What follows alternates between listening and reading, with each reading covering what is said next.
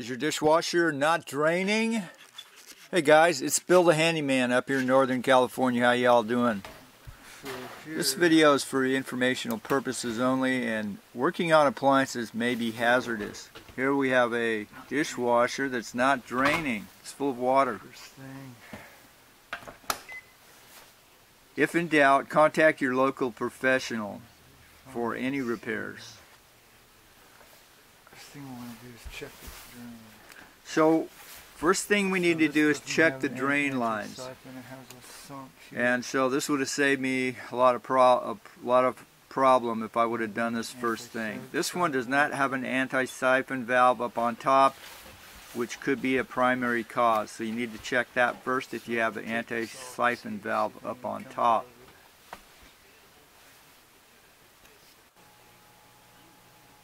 So here I'm checking the disconnected drain line. A little bit of water comes out.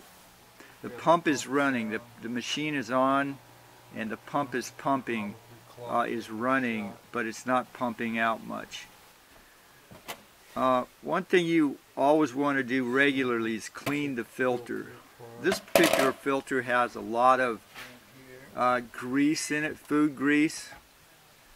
Clean out any debris. If you're sensitive to this, again, contact a professional to do this.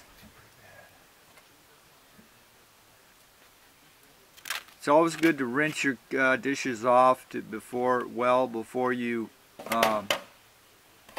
wash your dishes in the dishwasher, and use a screen in your sink so the drain doesn't get plugged up. Has to be taken all apart.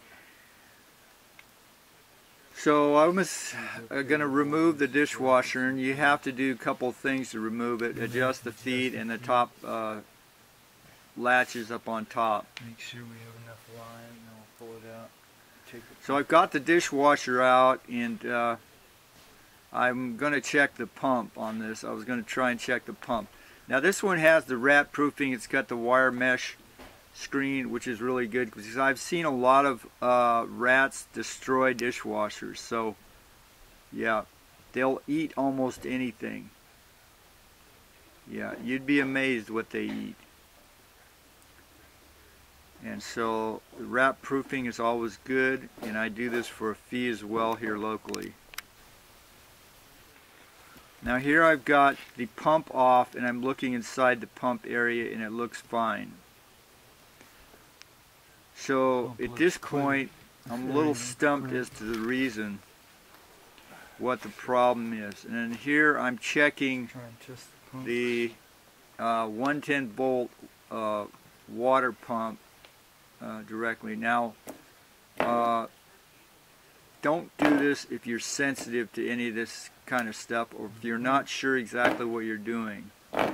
I've been doing this for a long time, since I was in 5th grade, so I have done these kinds of things.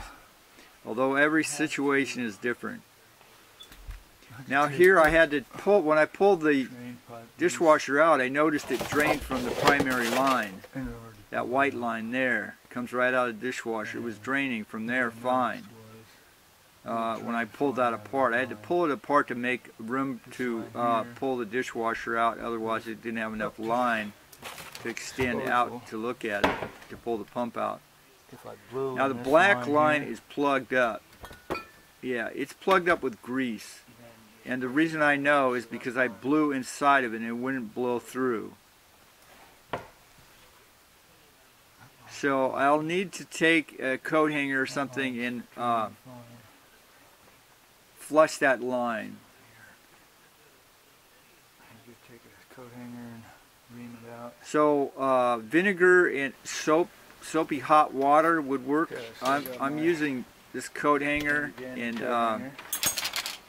if you have vinegar and soapy hot water, and preferably, hotter the better. Of course, you have to be careful not to burn yourself. You have some water to pour in there. Lots of grease came out of this line. It was like one of the grossest things I've ever seen.